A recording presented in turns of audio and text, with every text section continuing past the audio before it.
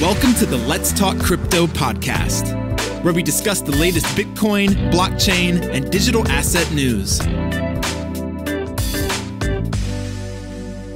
Hello, everybody.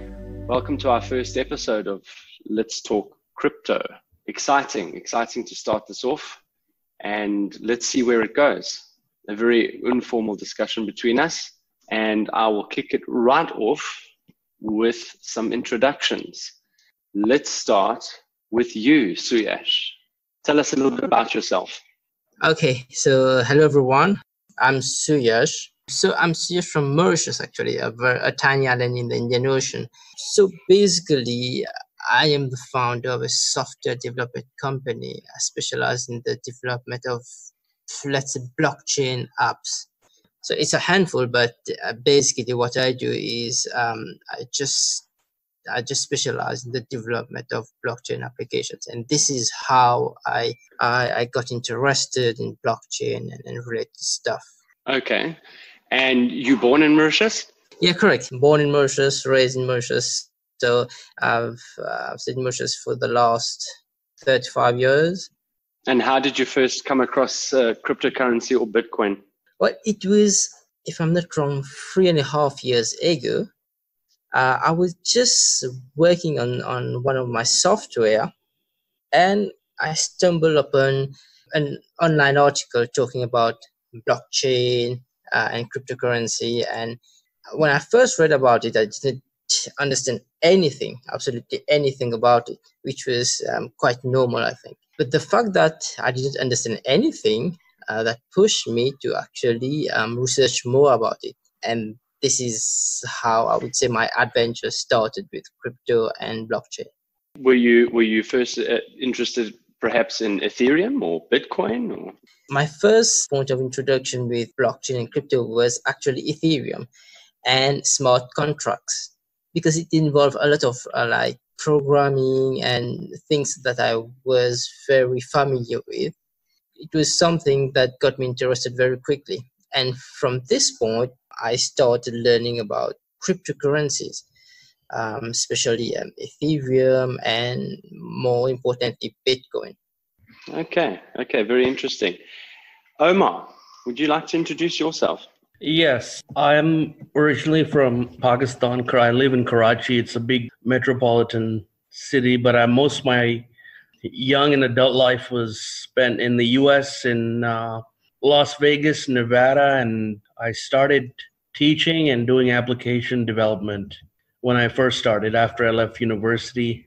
So this was around like in the mid 2000s, I would say, like early 2000s, mid 2000s, and late 2000s. And then after that, I kind of started doing some different things online, and I came across cryptocurrencies, Bitcoin, in like 2017.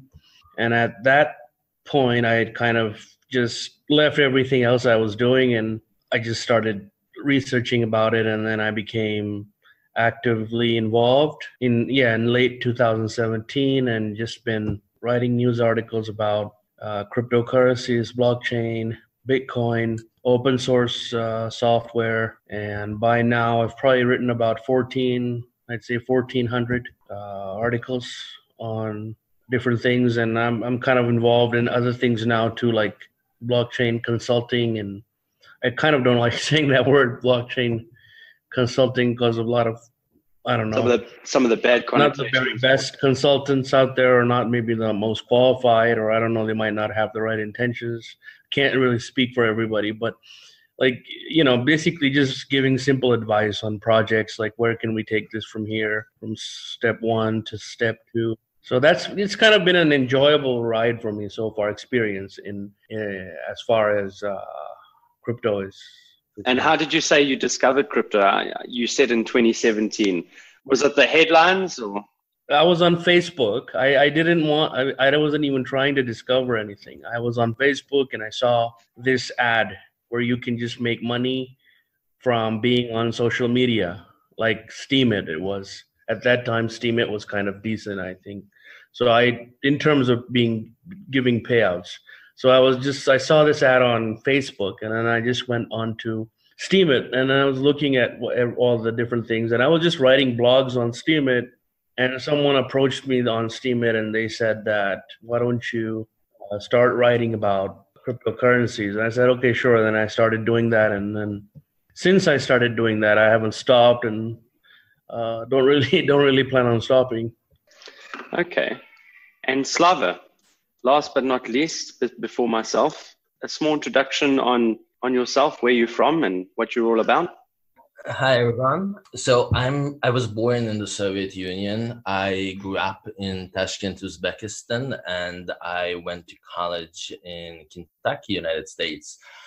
I've always been very entrepreneurial as long as I can remember myself. And I've launched several projects while still in college, but I realized that I really want to work with technology because you can take a very small snippet of code and make it usable for a very large number of people. And so after graduating from college, I returned back to Uzbekistan and started working in technology, where I've been for the last 5.5, 6 years. I've done many projects over the time, but I have found a lot of satisfaction and interest working with blockchain and cryptocurrency projects. And I've been in that industry for about 2.5, 3 years now. And so the first time I've heard about Bitcoin was actually 2013. I remember that I just recently came back from the States, where I majored in finance and business administration. And for me, financial modeling was the most exciting class ever. So I remember sitting with a professor and badgering him, asking him questions to the point where he was not able to answer them. I really enjoyed building financial models. Unfortunately, when I came back to Uzbekistan, I was not able to buy stock or bonds on international markets, so I could not build portfolios and do the data analysis. And then I found about Bitcoin. And so I started reading about it, and I remember myself clearly understanding the value for myself foremost, because back then the economy was very protectionist, and also for the global community. The only problem was that I did not have means of purchasing Bitcoin. So I remember I read about mining, I understood what it was, and I asked my friend to launch an online miner on Amazon because I realized that if your expenses are less to mine Bitcoin are less than what would be the potential profit, the value of Bitcoin, you gain profit. He completely disregarded me back then. So that was my first to crypto. I should check with him back and see if he still thinks that it was a waste of time and useless. And he was already involved in crypto. He was an engineer, so that was the reason why I came to him. He was a really good friend of mine. He was not involved in crypto, and I think he still belongs to the camp of skeptics. But because I just started my career in technology, so I didn't have the skill set to launch the miner myself in the cloud. So I thought it's a good idea to have a conversation with him and kind of try to convince him. Okay. Very, very interesting. And do you remember what first caught your attention to Bitcoin? Yes, like I was saying, I was always interested in financial modeling, investment analysis, investment management, but I could not get my hands on stocks or bonds or traditional financial assets because of the limitations and because I'm not a U.S. citizen. However, I clearly saw the opportunity of Bitcoin, and that it grew in whatever like hundreds of percent in the last month, and I understood the drivers which were behind the growth. So I really wanted to experiment and continue gaining the skills as an investment manager with cryptocurrencies. So basically, I mean, what caught your attention about it would have been headlines about price and the gains that it had been making. Yes, correct. Okay. All right. Well, myself, Wes Carlson, I'm born in South Africa. I'm half Mauritian, half South African. I also live on the island of Mauritius, a small little island in the Indian Ocean.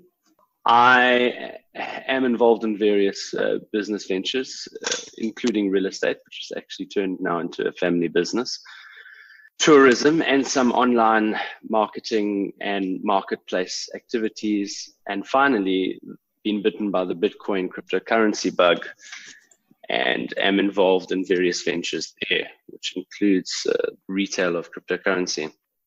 I first heard of Bitcoin in 2012, was quite skeptical. I liked the idea, was quite skeptical, to be honest. My first thought that came to mind was governments around the world would never accept that.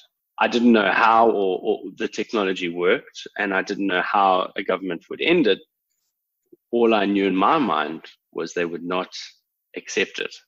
They would squash it by any means. So I didn't rush out and buy a Bitcoin, unfortunately. At that stage, I probably could have bought a whole barrel load of them, but I didn't. I watched it and did not take part.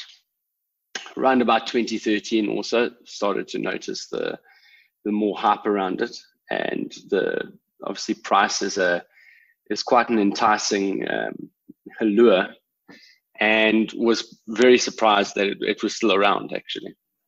That same sentiment just increased and increased, and I found myself lurking in the forums, whether it's on the Bitcoin Talk forums, and researching, reading anything that I could find, absorbing all the information, Reddit, Bitcoin Talk, everything that you can imagine, and was clearly bitten by the bug.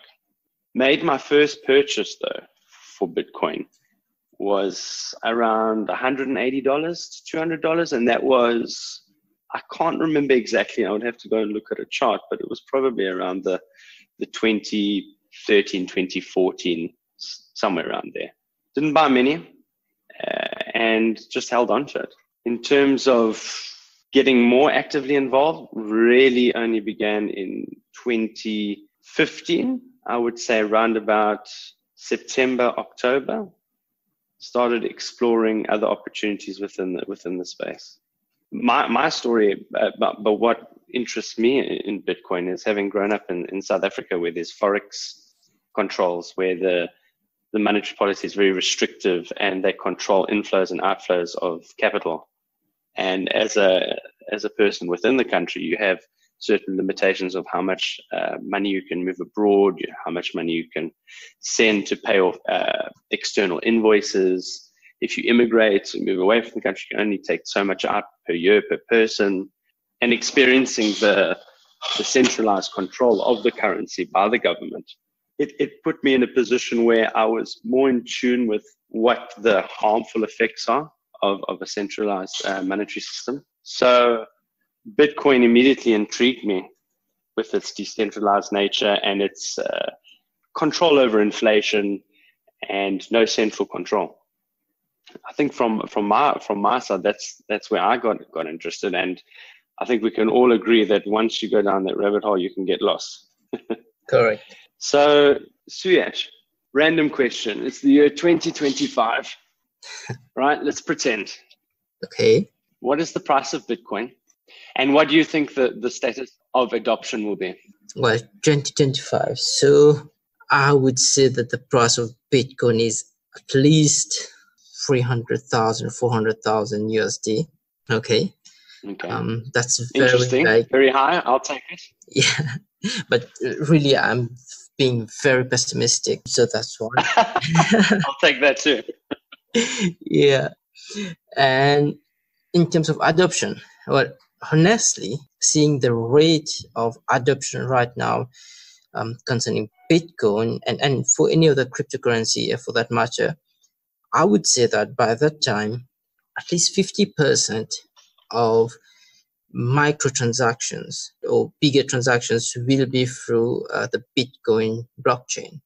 So we will be talking about buying small stuff like your bread, like buying pizzas, very commonly paid with Bitcoin, and businesses accepting Bitcoin, having their Bitcoin accounting systems at the back managing all this.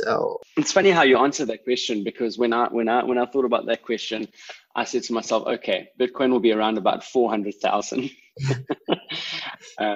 I know there's $100,000 difference there, but it's funny that we've pushed it up that high.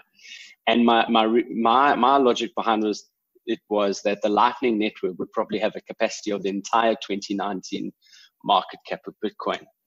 And I thought to myself, retailers like McDonald's, Starbucks, and all these, like you said, micro transactions or smaller transactions, like for that micro, I would say is even smaller than that, like streaming video and that, but smaller transactions would all be running, all the little the Visa transactions would be running on the Lightning Network. And I thought to myself, if you've got all the McDonald's and all the Starbucks and all the little retailers all running off the Lightning Network, it's quite possible that the capacity of the Lightning Network by that stage would be at least the size of the entire Bitcoin market cap of today's date. And I thought that most of the top cap, the existing top cap cryptocurrencies will probably be interoperable with Bitcoin, or if not pegged to Bitcoin, using atomic swaps and things like that, whether it's via the Lightning Network. And I thought to myself that you'd probably find that most companies by that stage will have issued their own tokens in the form of loyalty points, rewards, things like air miles.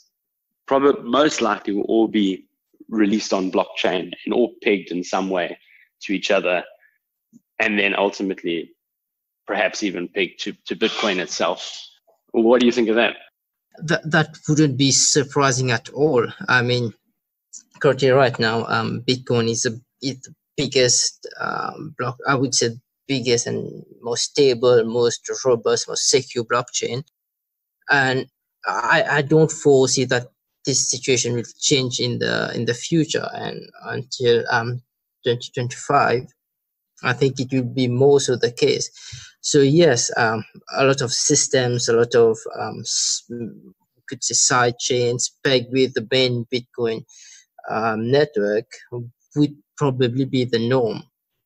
And yes, you approach a very important tech, the Lightning Network. I'm very, very positive about this tech. I've played with it a bit a few months back, and I was really astonished with the potential, the near instant transfers, the channels, and so on. I mean, I'm really, really optimistic about this technology. Omar, I pose the same question to you. What do you think? It's the year 2025. What is the price of Bitcoin, and what do you predict will be the status of adoption? I try not to predict prices because I've seen no problem that people don't have much control over outcome of future events because there's so many variables involved. But I do observe patterns. For instance, I don't know if you guys noticed this today, but the 30-day average exchange volume for Ether hit an all-time high today of 5.5 billion. In the last...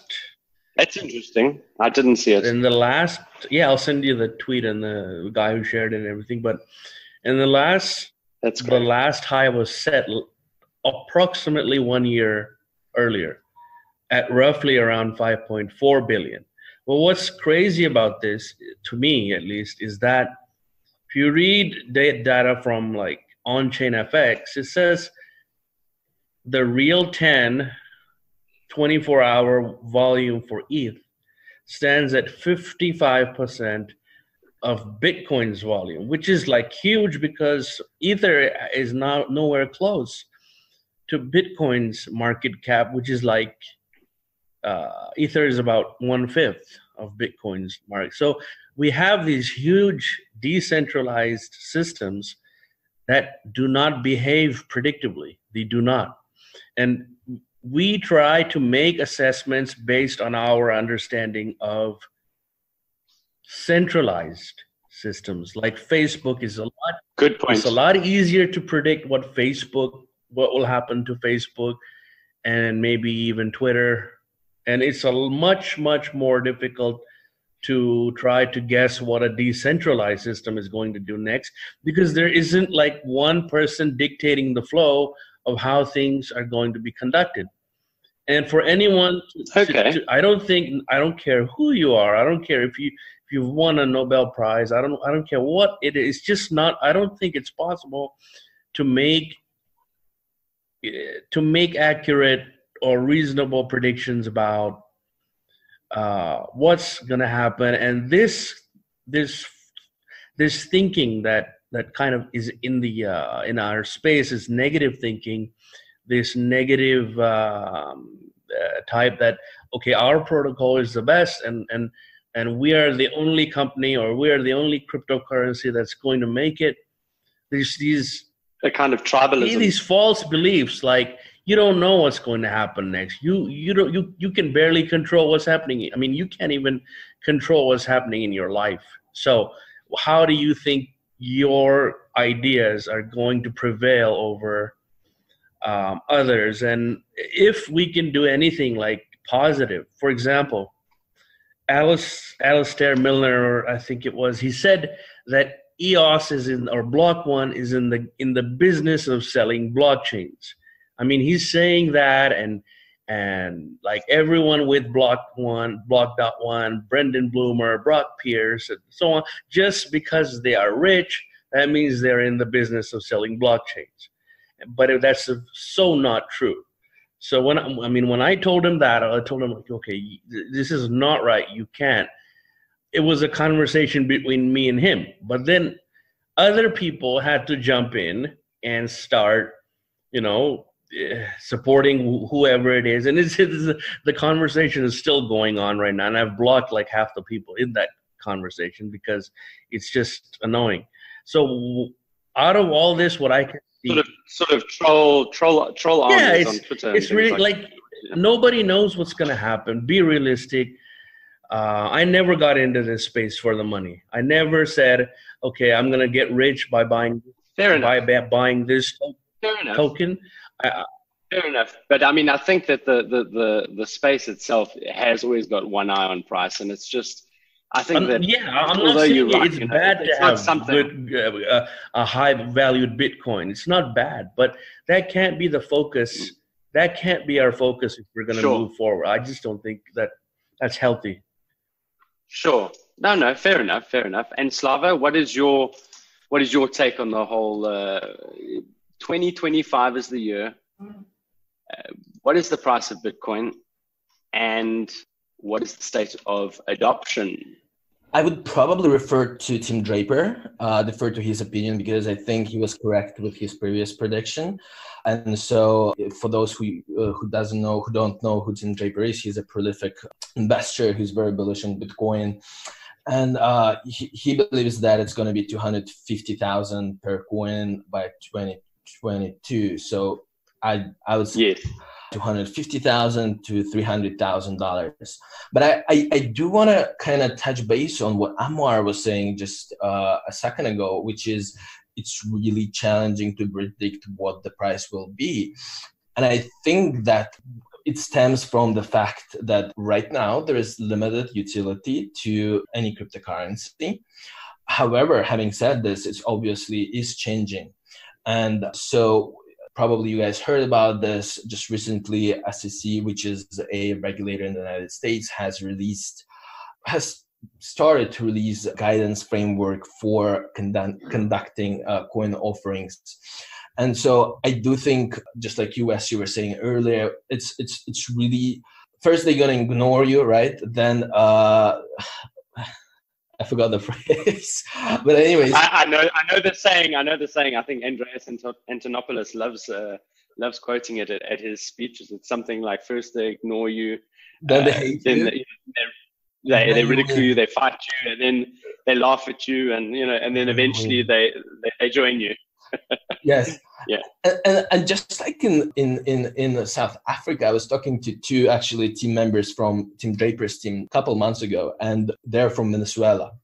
And we all know what's happening there with the inflation level. And we're just chatting about how Bitcoin cryptocurrency is used in Venezuela to avoid inefficient government policy.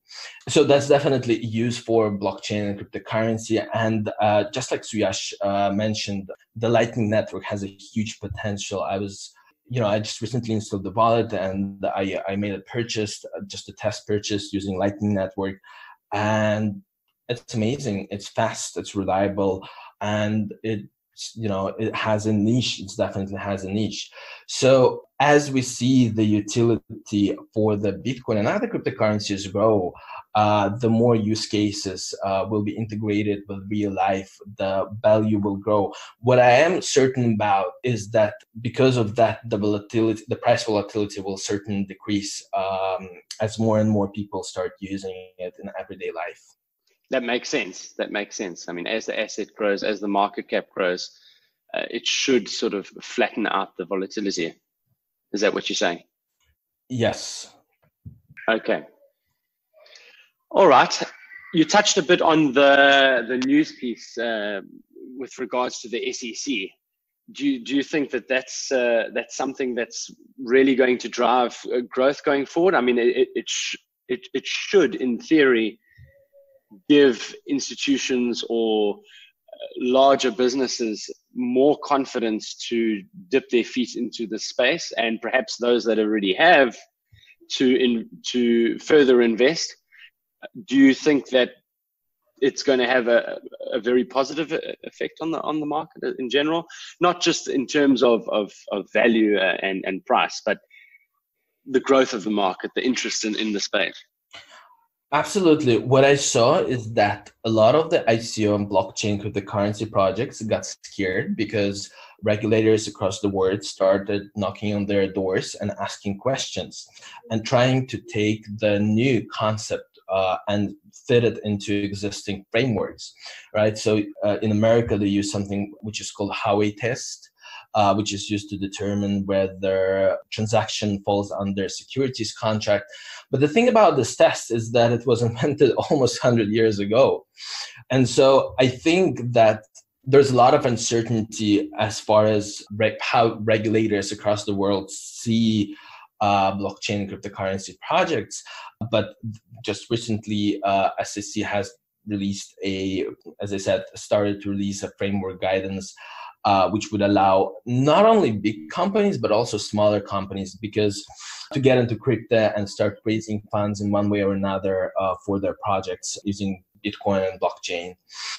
If we look at that specific case, the company that benefited from the updated policy is not very large.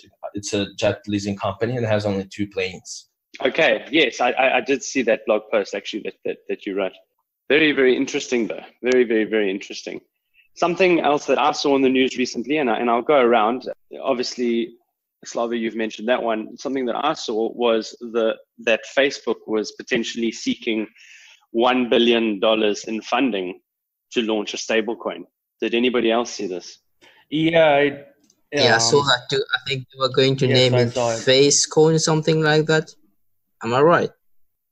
I perhaps. I mean, I wouldn't be surprised. But I mean, The first thing that came to mind for me wasn't even the viability or how it would work, etc. I mean, the first thing that came to mind for me was, why does Facebook need $1 billion in venture funding from third parties? As far as I know, they've got at least $40 billion sitting in cash, and it's sort of it makes my mind wonder. A very strange thing. Maybe I don't know enough about how they do these things, but yeah, that's the first thing that came to mind. But just going around here, I mean, I think it would actually be a positive thing for crypto. I don't necessarily, one of the ideals that I hold very strongly is decentralization. I think for me, it's one of the most important reasons for a crypto existing, and which is why Bitcoin is definitely the camp that I sit in. And a Facebook launching a coin immediately sort of, in my mind, negates the decentralization of it, at least to the extent of what Bitcoin is. I do understand that they will have a huge marketing advantage, plus they've got a captive audience.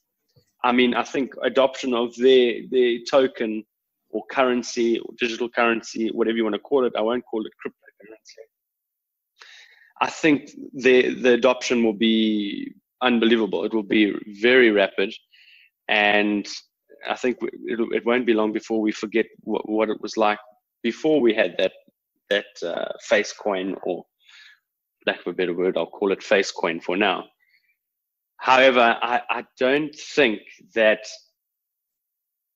Bitcoin will lose its use case, if I can put it that way. I still believe that Bitcoin's core use case is core feature is it being decentralized.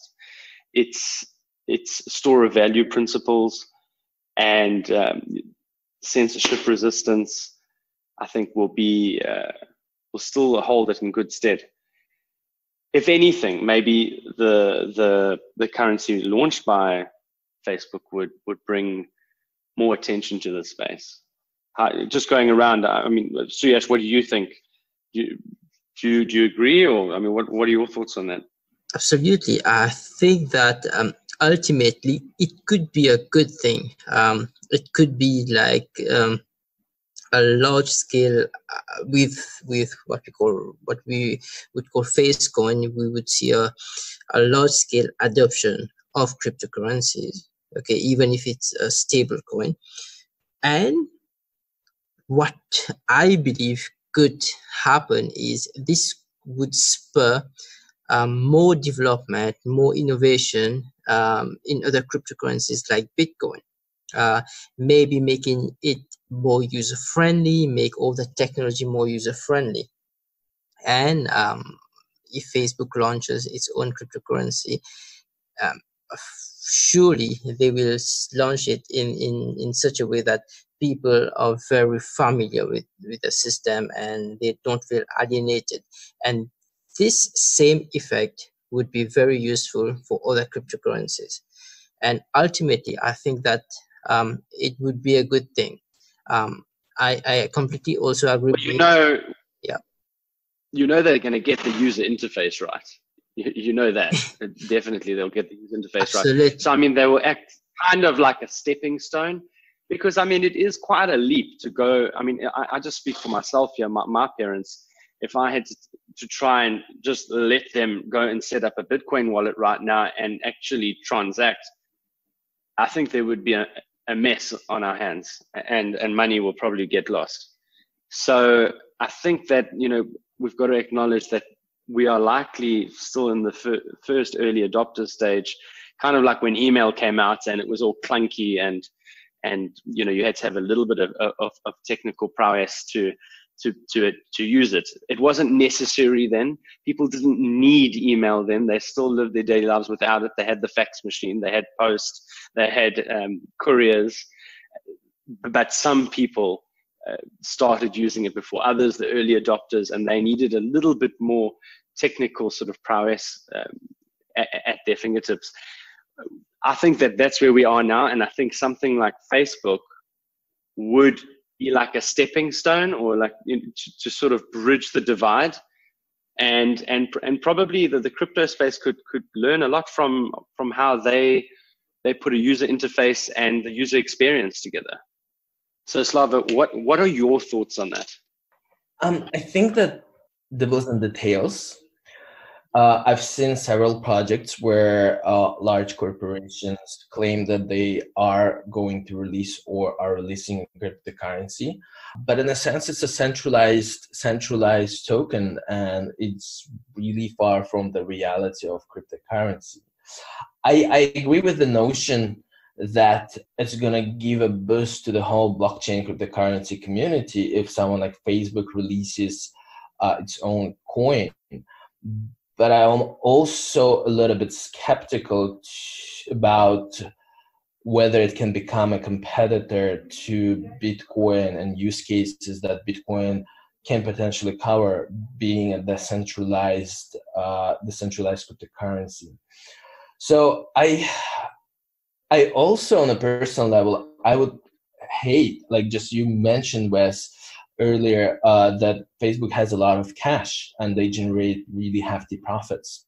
But I would not like to see centralization of blockchain crypto industry at the hands of large corporations, because one of the values of the industry, unlike other industries which are very popular right now, like big data, AI, machine learning, this industry, the blockchain industry, is driven by community and driven by really talented people within the community.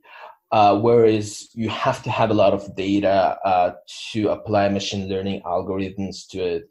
So I think that blockchain is in a unique position in that sense. And so I probably would need to learn more about specifics of what Facebook is planning to do as far as their technology and the potential currency.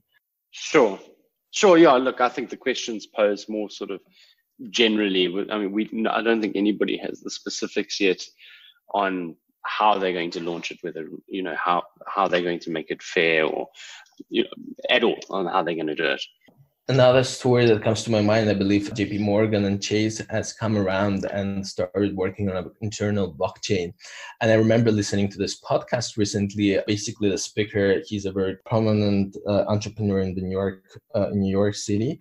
And he had a chat with someone from the team who's working on the project for JP Morgan and Chase. And what they did, they just took Ethereum blockchain, they forked it, and they made some slight adjustments to it. And so now they're boasting this new technology that they're going to use inside of their company, which kind of defeats the purpose of being decentralized cryptocurrency. So there's so many different things. I mean, that reminds me of when the internet came out, and then all the companies started touting intranet. Internet, yes. Yes, walled gardens, basically, that the user wouldn't have freedom, outside of that network, which kind of defeats the whole purpose of the internet. And look where that is today, So it's funny the similarities that we can draw from the birth of the internet and email and those technologies that we use in our everyday lives and take for granted now, and how similar they are basically to Bitcoin and cryptocurrency. It also just illustrates how early we are in this development, if I can put it that way.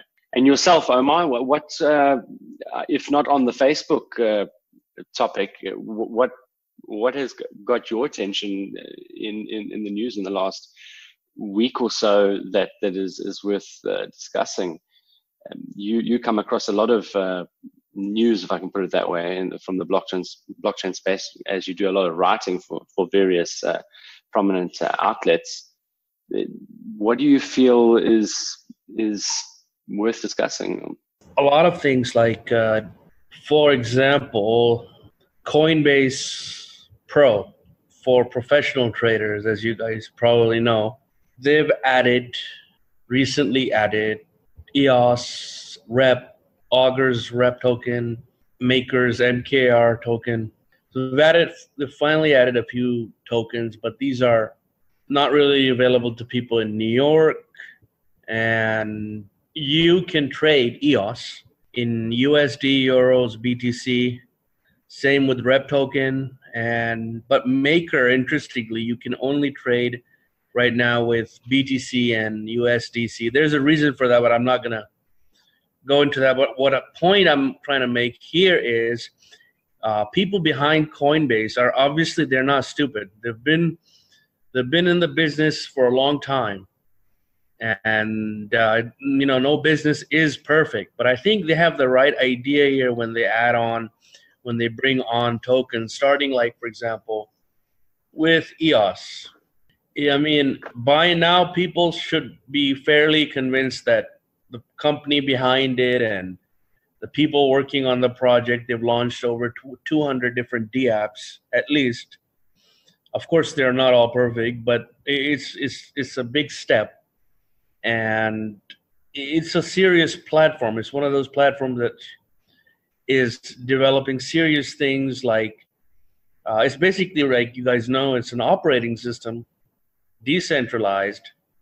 They're using WebAssembly for smart contracts, optional high overhead, low latency BFT finality, latency block confirmation, half a second for those. If you look at their GitHub page, what I'm saying is it's definitely, I see this as an enterprise grade platform for building applications in the coming years. And then with all the, so you feel that Coinbase giving the nod to certain tokens that have I presume you're saying they've just been added to their platform. Yeah, is a sign, is a sort of a sign that they're probably going to be around for a while, and we should keep an eye on them.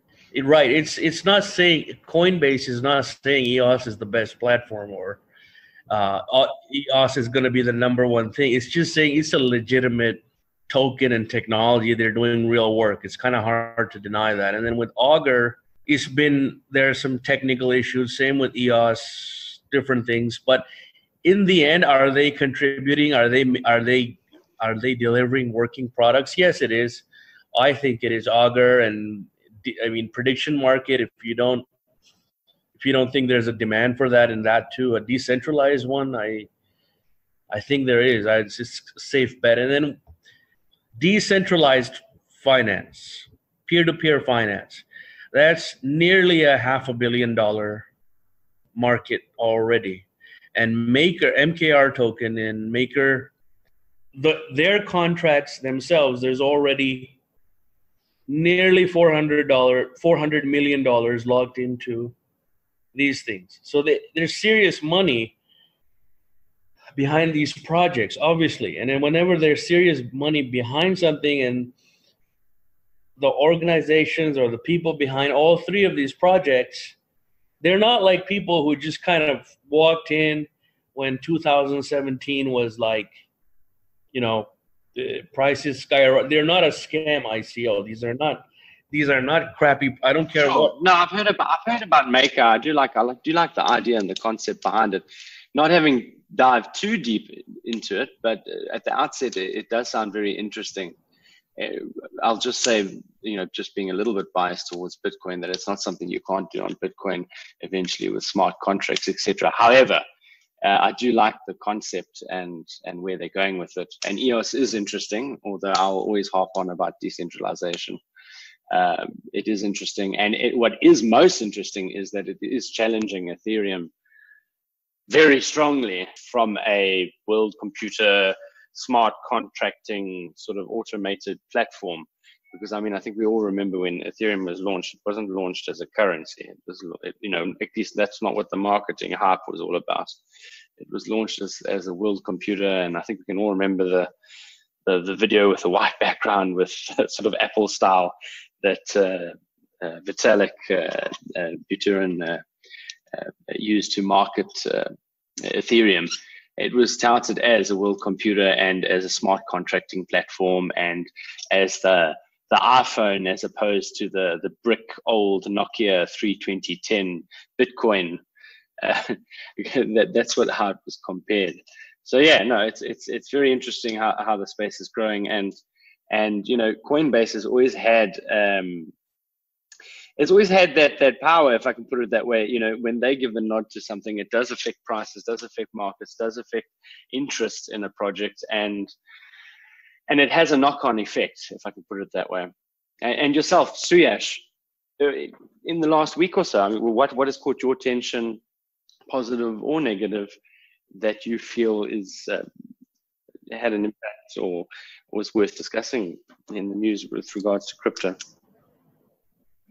Well, on my end, there has been a lot of local news from in Mauritius, actually.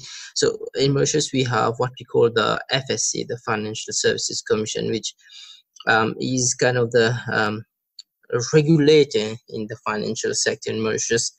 And they have been doing quite some interesting stuff for once in the last few weeks. Like lately, they launched custodianship license, which companies could apply for and engage in custodian services in Mauritius. And secondly, they launched they submitted some additional, let's say, information about security token offerings, what we term as STOs.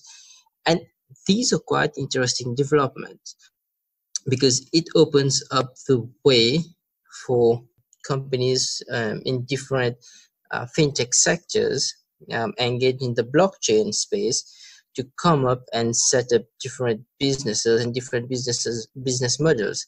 And that's a actually a very good thing for. So are you saying for they've Mauritius. they've released guidance, official guidance from the FSC? Correct. Yeah. They have issued guidance for STOs. So yes, that's actually a very good thing. So of course, honestly, I think that they are moving very slowly, but things are beginning to unravel, and this opens up new opportunities for us and for Absolutely. the community at large. And I believe that maybe if more African countries are going to follow suit, then it could be that Africa become the next like blockchain. I love to use this term, blockchain continent. So I'm on mine. I'm very keen on developing blockchain and cryptocurrency in the African continent. African region. And yeah, African region, African ecosystem, and I think that's a very, very good news for at least for the local economy. Very interesting. Well, guys, on that note, let's call it a wrap. Thank you for the first episode of Let's Talk Crypto, and we will convene again same time next week.